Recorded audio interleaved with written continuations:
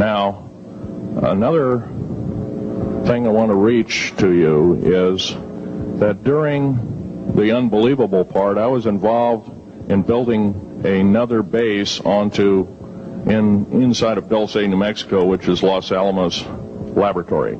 It's a biological laboratory.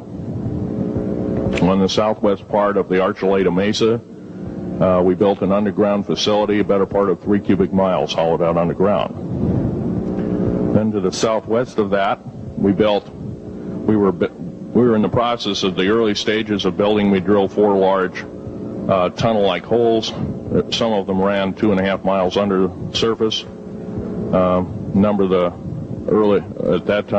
the original wells or drilling machines that were used were at the rate of up 2 miles a day. It was fairly rapid. The equipment kept coming up broken. So we wanted to go down and we wanted to send somebody down there, a human observer, or human observers in this case, to find out what was going on. Well, to our total surprise, first of all, the government knew all about it. They didn't tell anybody.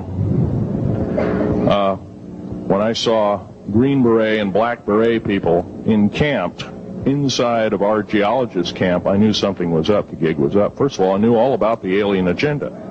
I'll explain that in a few minutes. The large alien grays had been encamped there for as best as believed possible about 400 or 500 years. It had been one of their internal bases. And we drilled holes right on top of it.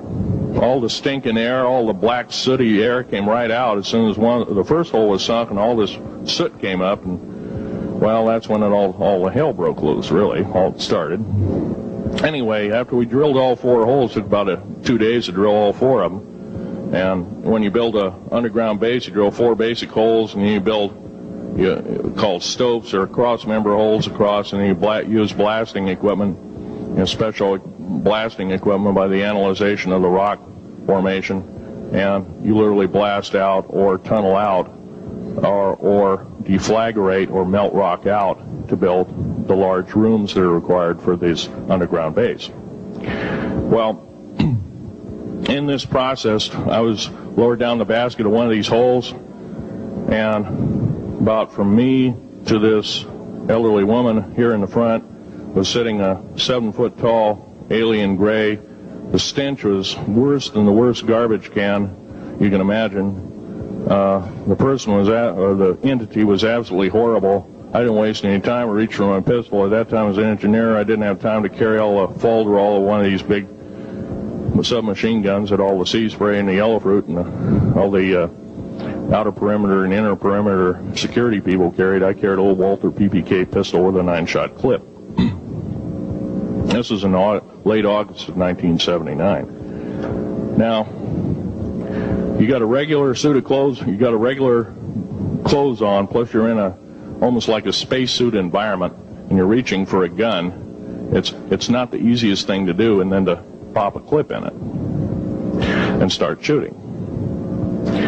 And I killed 2 of them. Yes, they're mortal, and they do die. However, in the process, one of them did this. All I remember is that he just kind of waved his hand in front of his chest, and the next thing I know, this blue beam hit me and just literally opened me up like a fish, and burnt my fingers right off of me. And it was some form of electrical force, because the kind of like being hit by a lightning bolt burned all my toenails off of me. Completely crispy crittered my left foot, burnt the shoe right off of me. All I remember is the smoking remains, and I'm still conscious, but in and out of, I didn't remember much. And there was a Green Beret that was right behind me that risked his life. In fact, he died. But he risked his life. He shoved me back in the basket and hit the button and took me up. And I wouldn't be alive talking to you today if it wasn't for him. I'm forever indebted. He lost his life. 66 Secret Service agents, Green Berets, Black Berets, crack troops lost their lives because the government, our United States government, lied did not tell us anything about the alien threat. There's a war underneath there, and I'm talking dead serious. It's been going on since that time. Since late August of 1979, our military, the Russian military, basically the militaries of the world, have been in constant conflict with the outer space alien. The small gray, the large gray, the reptilians, the whole thing. There are 11 distinct races of aliens. 2 are benevolent. 1 had to leave here in a hurry because their world is under attack, both on the surface as well as underground there, the Pleiadians. They're familiar, maybe some of you are familiar with that. Would some of you raise your hands who've heard of Billy Meyer and some of the, very good, about half the group. Well, Billy Meyer is one of these lucky people that they figured, well, he's kind of a simple type, we'll show him everything. Well, these are the benevolent aliens, and they've been here helping us. In fact, I have a picture, let me reach for it here.